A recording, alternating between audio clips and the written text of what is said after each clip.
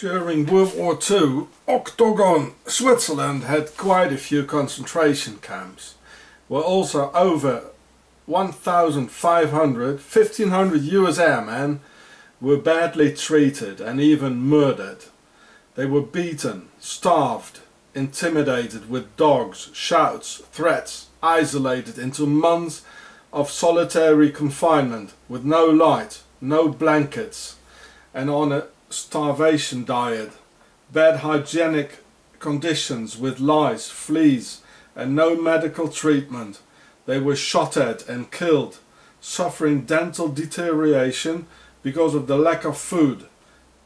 And this in the land of the Red Cross and the Geneva Conventions.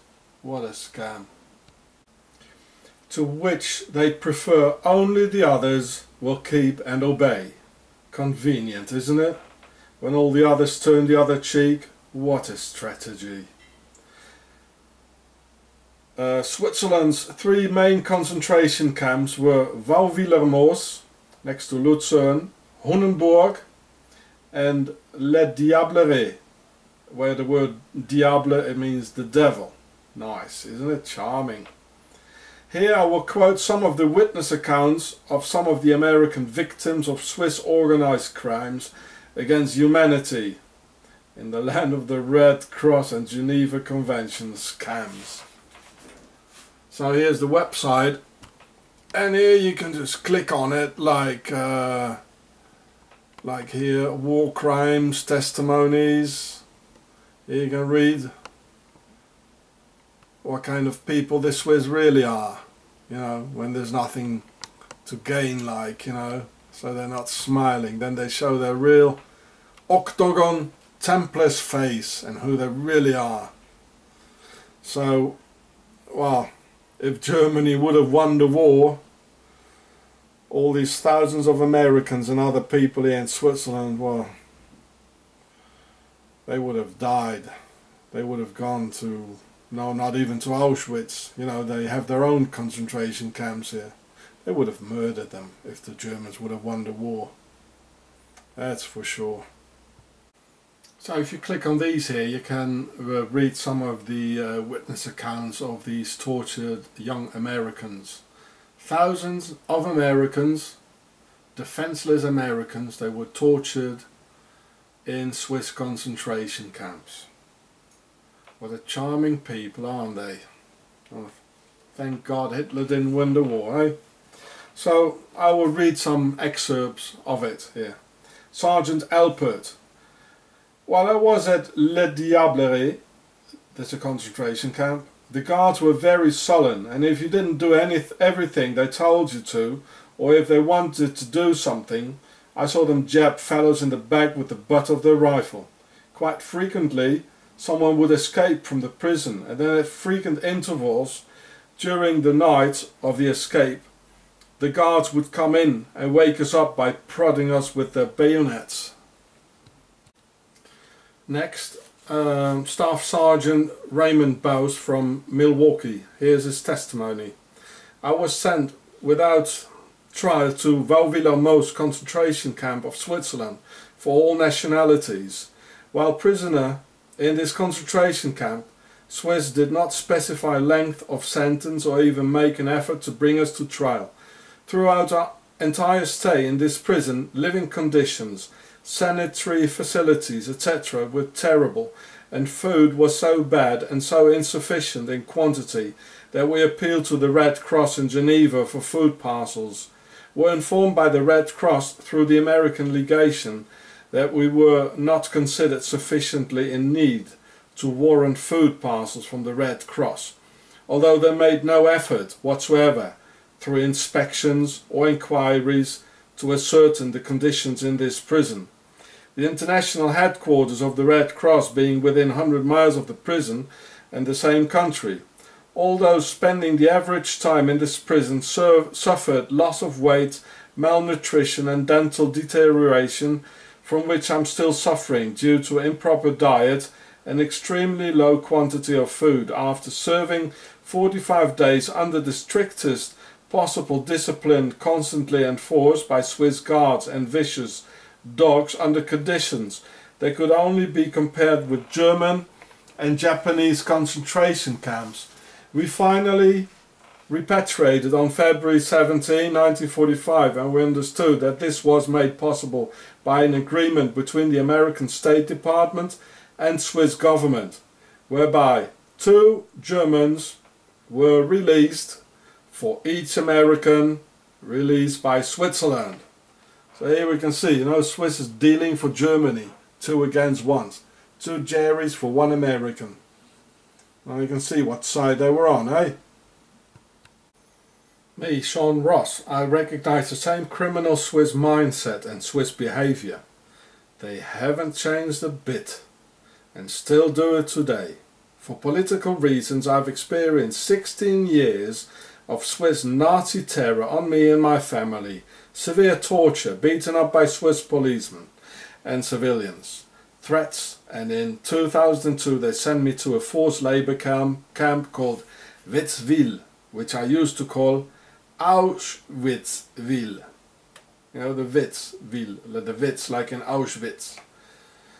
Where they refused me medical care because I didn't have a medical insurance, they said.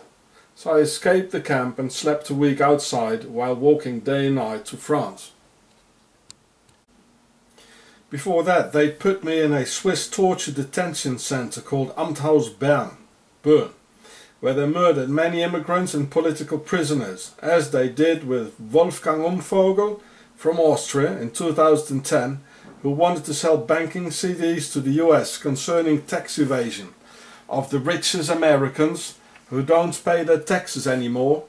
And this is the actual reason of the actual shutdown in 2013, where today's Swiss Nazi banks rob the American people blind. So in this torture prison, people were scratching until their skin were bleeding because of the bad hygienic conditions and some sort of bugs in the blankets. Just as what the US airmen during the war had to experience. But even worse, in this prison in 2002, people were tortured and murdered through Code O2T air deprivation torture methods. And I have names and dates of people who were murdered there, which I've put into another film. So here you can see the OCTOGON army of Switzerland pushing an American airplane. There's the American star there. This is what the WAUWILERMOOS concentration camps looks like today, and it's still a prison. They never changed. They're probably doing some other experiments on people there. So here's an article of 1998 from the Independent, where it says that the Swiss, they had slave camps, like concentration camps, of about 6,000 Jews and probably more other people, and well, I mean, the dead ones won't talk anymore, you know. It was probably a present from the Germans, who gave them a lot of Jews to work for the German war industry in Switzerland. So inside Switzerland they had slave labour camps like in Germany. Charming people, aren't they? So here you can read the whole story if you want. Just click on pause. Read it. But this is Switzerland, folks, and they hired it.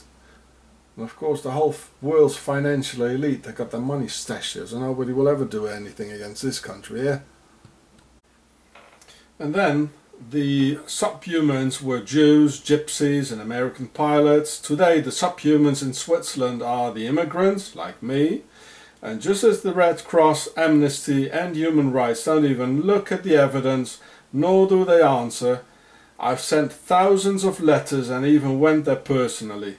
The Swiss know very well what they're doing, and nothing has changed. It's all premeditated crime of an entire people, and I've experienced the same things as those young US pilots, but 50 years later, and even worse, and over a non-stop period of 16 years of Swiss terror by these Nazis.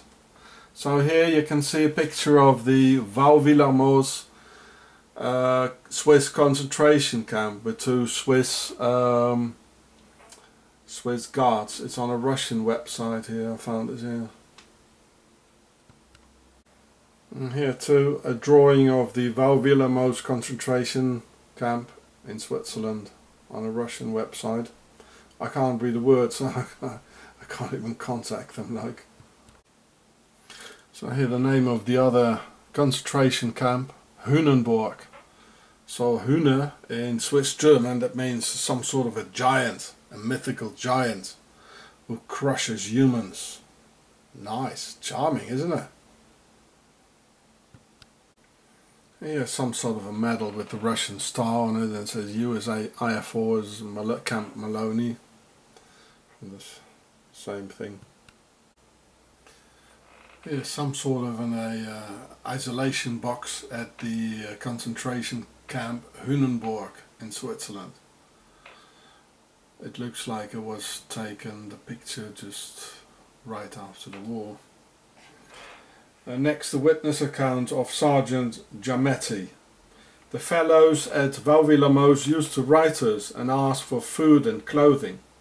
They hardly ever got anything to eat. They looked like skeletons when they got out of there. The next testimony is of First Lieutenant Long from Wisconsin. The Swiss SS guard were hand-picked for their duties at this prison camp. The American legation was paying for medical care for the internees.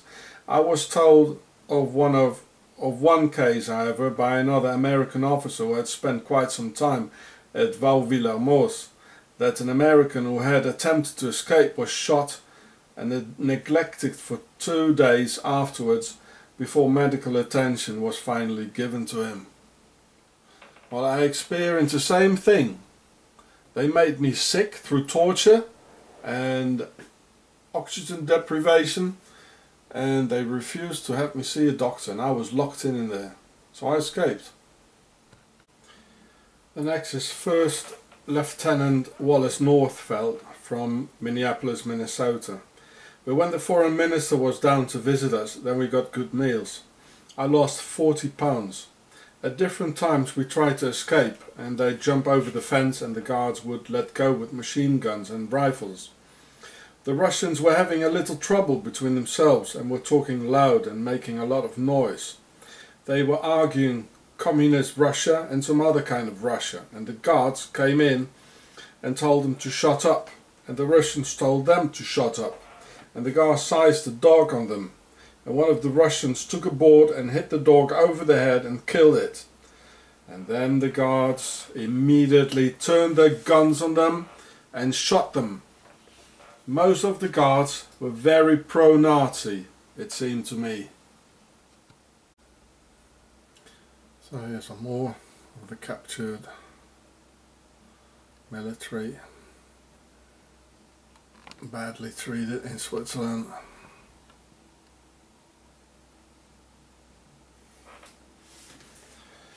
It seemed to me that the Swiss captain just carried out orders from higher ups, and as soon as the American dignitaries or high-ranking officers came through, such as General Leahy, everything was always just fine. We had good meals then, and he promised to do this for the man and that for the man. But just as soon as they left, he'd crack the whip again. At Les Diablerets, diable means devil, the captain was a big heavy-set man, about 6 feet tall, and he weighed about 240 pounds. 2 of our boys were picked up trying to escape from there, and he had 25 guards guarding these 2 men with dogs and submachine guns, and they marched them through the town of Les Diablerets and made them the laughing stock. At Davos we were more or less placed in a German rest camp, and the Germans seemed to come and go as they pleased. My opinion of the German Swiss was very pro-Nazi. And through information obtained while I was over there, and through talking to different people there, it was my understanding that the Swiss had 600,000 people working in the German war industries. At WAUWILERMOOS, men were put in solitary confinement for trying to escape, and there was a little bit of a room about 10 feet by 10 feet. There were no blankets and nothing to sleep on but the cement floor. There were only a couple in the room, and they were just served water and bread. One guy was in there for 25 days or so. I can't remember his name, but he was an American sergeant. There were no lights in there either. He was in awful shape. I'd say if a man stayed in there for a month, there was a possibility of him coming out dead, in my opinion. The American Foreign Minister, Mr. Harrison from Zurich, saw that as well. Sean Ross was held 5 months in solitary confinement in Switzerland, with hardly any air to breathe, little light, little space to move, with infested blankets and people murdered all the time in 2002 Switzerland. And I'm not even a criminal, but just a guy who criticizes the criminal syndicate of Switzerland and its people. And now they want to put me in prison again by the end of November for speaking out on YouTube. Well, these Swiss, they taught me what hatred is, Swiss hatred, how they hate other people. Lieutenant Northfeld is right about the 600,000 Swiss working for the German war industry.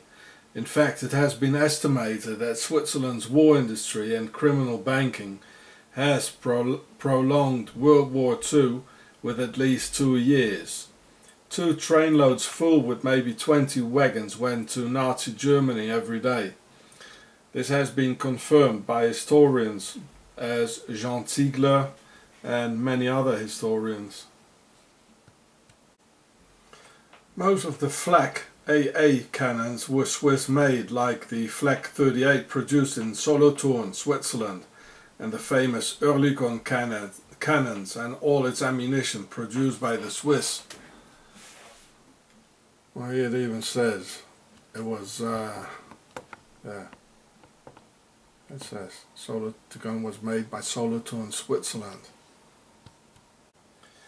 The Swiss had a very genius system of aiming the Allied planes through a Swiss device, locking the AA in at the sound waves produced by the engines of the aircraft, causing the death of many Americans by Swiss hand.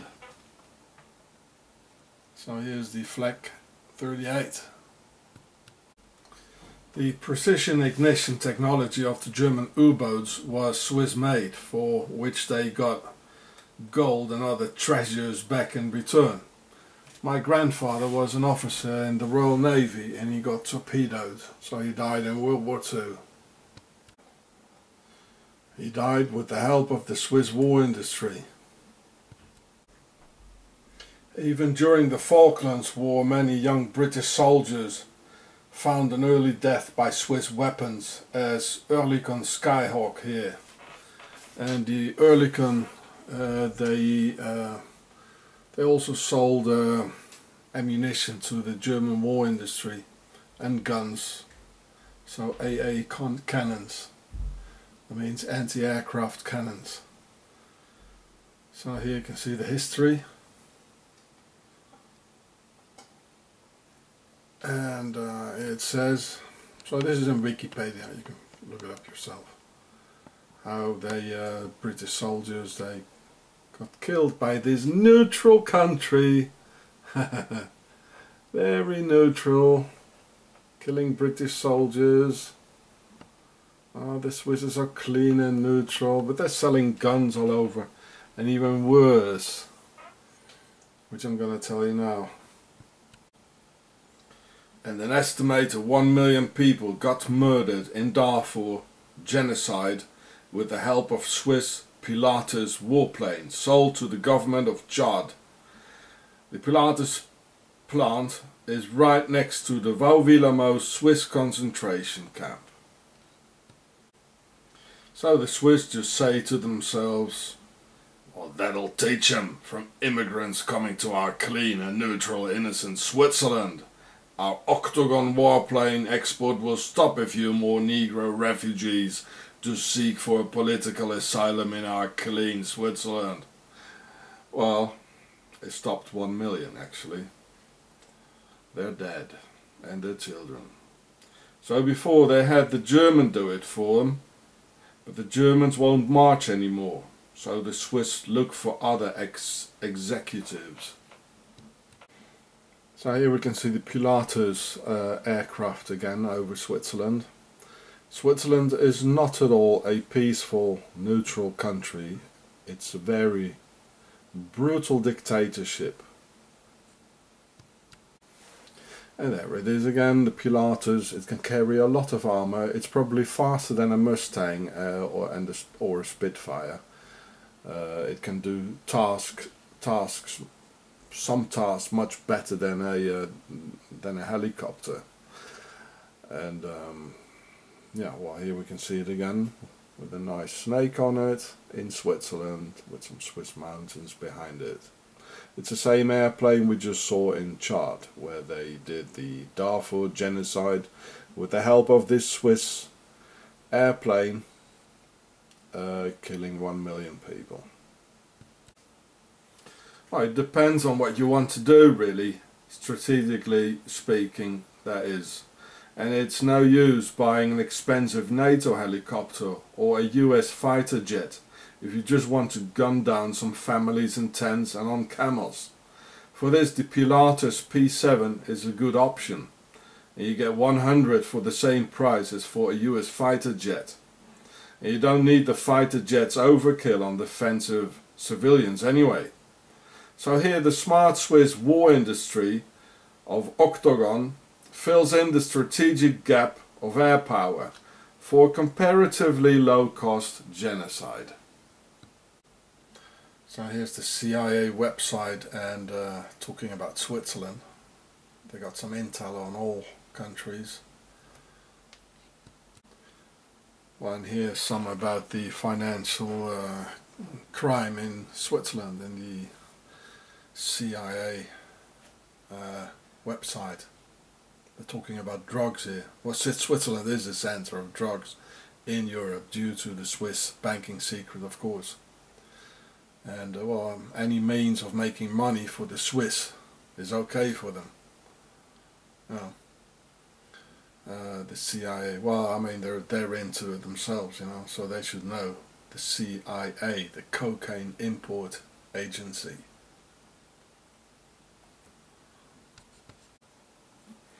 And of course, Mr. Hitler was financed by the Swiss and General Ulrich Wille from 1923 on in Zurich, where Rudolf Hess made the contact while studying at the Technical Science University of Zurich. See my other videos for that. And the list goes on. So here we can see Mr. Hitler in Zurich in 1923. We can see some Swiss uniforms, at least two. The guy on the left with the gun in his pocket, which we can see in my other video. These are the Swiss-German partners for good business. A lot of gold, a lot of weapons exchange. So here's another official US report about the war in Switzerland, how they prolonged the Second World War with years, and how 50% of all Swiss exports went to Nazi Germany. You know, ammunition, shells, weapons, Oerlikon guns, flak, the Flak 38, everything. So here we can see how the Swiss masterminded the Swiss Nazi Templars, how they masterminded the whole Second World War. They're the ones behind it, I tell you. Here it shows a picture of Mr. Carroll and Mr. Pratt taking two US pilots, or airmen as they used to call them in those times, taken prisoner in Switzerland. So next is the testimony from Sergeant Seifert from Chicago. At WAUWILERMOOS we slept on boards and straw with one blanket to either cover with or sleep on. There were 46 men to a room, which was about 30 by 100 feet. There were lice and rats in there. The latrine was about a block away, and it was just a trench. At first we had access to it all the time, but afterwards they didn't let us go out after 9 because the guys were escaping and they couldn't keep track of us. We didn't have any clean clothes to wear. You could wash and take a shower every 2 weeks or so, and they turn the water on and let you get soap all over, and then they'd say, that's enough. They were usually dungeons and there wasn't enough light in them. So this is a neutral country. The pilots had a far more better life in the German prisoner camps for pilots. They had a very good life there. So in Nazi Germany, in the Luftwaffe camps, the US airmen and British pilots, they were very well treated. They had food and clean. They were not tortured. They were not beaten as in neutral Switzerland, OCTOGON. So next is the and we don't want to know what would have happened with all these guys when Germany would have won the war, or if Switzerland would have won the war. Yeah. So next is Sergeant Stratters. Here, George Stratters, here on the picture. In his testimony. In WAUWILERMOOS, Marconi was held in solitary confinement in a damp, dirty dungeon. The place of imprisonment was infested with vermin, and the left side of Marconi's body was severely chewed up by lice and other vermin that infested the place of his imprisonment. Marconi's diet consisted of a bowl of thin soup and 1 potato each day. This is what people got in Auschwitz, like, you know, the same. So we can see the whole idea of concentration camps in Auschwitz. It was Swiss. It was by the Swiss Nazi Templars of OCTOGON. They did it, and it was their idea. The Germans just ran along with it, some of them, and they were in the middle of a dictatorship. The Germans were captured in a Swiss Nazi dictatorship by the Swiss banks and OCTOGON. So here we can see a German Panzer, a tank, and with a Swiss cross on it. And in the beginning of the war they all had this Swiss cross on it because the Nazis were financed by the Swiss Templars. And they were so proud of it, they ordered them to put the Swiss cross on it. But then it went a bit differently, so they changed it. It wasn't to be won like so easily. So next is the testimony of Sergeant Swindle. One internee was on a crew that got shot up pretty badly. He'd stand up at his window all night long and scream for his mother and sister. The next night he did the same thing. He kept all the rest of us awake with his screaming. The third night he just walked right through the window. He got no medical treatment and died. My normal weight is about 142 and I got down to 113. So that was in the Swiss concentration camp for one of the other American pilots. Next testimony is First Lieutenant George Telford. I also saw the living conditions at WAUWILERMOOS, and the beds are just straw with 1 blanket. In addition to which the sanitary conditions are about the most deplorable that I have ever seen. From what I've heard, the Americans were treated about the worst of any of the others who were interned. So in OCTOGON, Switzerland, the airmen were put in terrible Swiss concentration camps. They were even worse than the ones in Germany, where the British and US Flying Corps were treated after the Geneva Convention standards, quite impeccable for German standards at the time. It was even quite funny, like as they show in these pictures, you know. And that was because the Stalag Luft III for pilots were kept by the German Luftwaffe, where its head Field Marshal Hermann Göring personally saw to it that the POWs under his responsibility were treated decently with good food and proper sanitary conditions. So why is it then that the Allied pilots in the Stalag Luft III were far more better off and treated after the Geneva Conventions in Nazi Germany than they were treated in Switzerland, a so-called neutral country where they were put in concentration camps. Well, I give you the answer. It's because Switzerland masterminded the war. They financed the Nazis and Adolf Hitler. They are behind the whole thing. And most of the Allied and US pilots were shot down over Germany, and they thought, well, they'd be better off in a neutral country, with the neutrality swindle. If they would have known, they should have stayed in Germany, because they would have been far more better off in Germany with the possibility to escape and have good food and medical treatment and everything. But they believed these lies of Swiss neutrality swindle, as most of the world believes it, because the Swiss have put an enormous amount of effort into their neutrality propaganda. Mr. Göring was a hero and flying ace from the First World War and a comrade of Red Baron von Richthofen, with all its chivalry and gallantry even towards enemy pilots.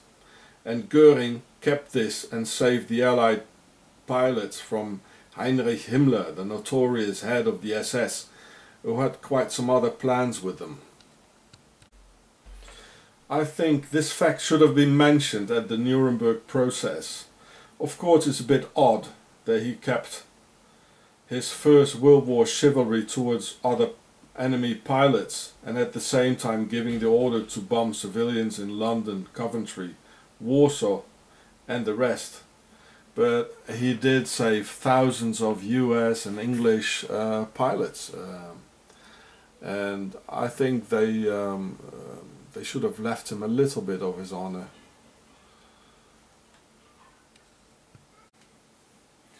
So how is it possible that this war hero who shot down Lieutenant Göring, who shot down 22 enemy airplanes, and who kept his chivalry and towards enemy pilots to the end, saving them from Mr. Himmler, who wanted to put them all in a Auschwitz concentration camp for being gassed,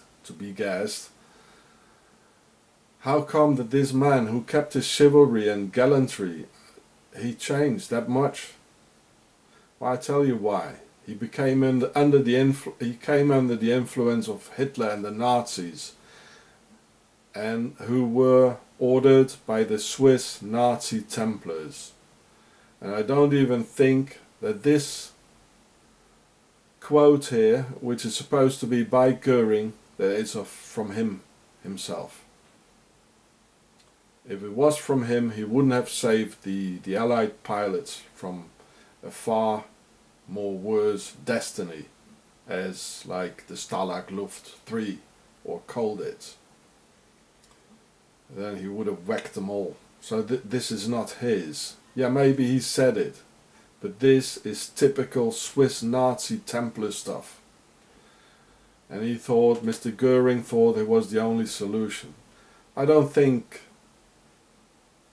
at the Nuremberg trial they should have sentenced him to death. They should have kept him alive and to find out what other things he had to say, what more secrets there were. You know, but well, the real headshed don't want these things to happen, just as they silenced up Rudolf Hess for the rest of his life. And he certainly would have had some very interesting things for us to say, just as Mr. Göring would have had. He's just a misled war hero, that's all. But the Swiss Nazi Templars, they are the real ones behind it. And I don't think we should forget how Mr. Göring saved all these young airmen, Americans and English, British and others, from a far more worse destiny. He saved a lot of people, but of course I don't agree with bombing civilians, but this is what happened when people get indoctrinated, and in this case by the Swiss Nazi Templars. But the Swiss don't know any chivalry unless there's a lot of money to make somewhere, and therefore no government in the world will do a thing against Switzerland, because they're all on OCTOGON's pay list, and the world's entire financial elite has got their and your money stashed in a Swiss bank or a Swiss cave in OCTOGON. They're all in bed with the Swiss. So this is a Red Cross passport of a guy called Ricardo Clement. See my film about the Nazi Red Line, the Red Line. And his real name was Adolf Eichmann, the guy who loved concentration camps. Well, here's the reason for that: the US airmen in the Swiss concentration camp, they were not helped by the Swiss Red Cross, because the Swiss Red Cross was on the other side, as you can see here. And all the other war criminals, as Klaus Barbie and Josef Mengele, they all got, in the Marktkasse in Bern, they got a Swiss Red Cross passport for the Red Line. And they all made it to South America and to Spain. So this is why in WAUWILERMOOS the Red Cross didn't do anything. And this is the reason that there were, in the first place, concentration camps in so-called neutral Switzerland for US airmen and British pilots and other pilots. Because the Swiss masterminded all the concentration camps and the Nazis. The Swissies just sign all international treaties, but they won't keep any of them. It might just come in handy, and too much attention by not signing them is not good for business. The Swissies bow for the wealthy, and they spit on the poor and defenseless.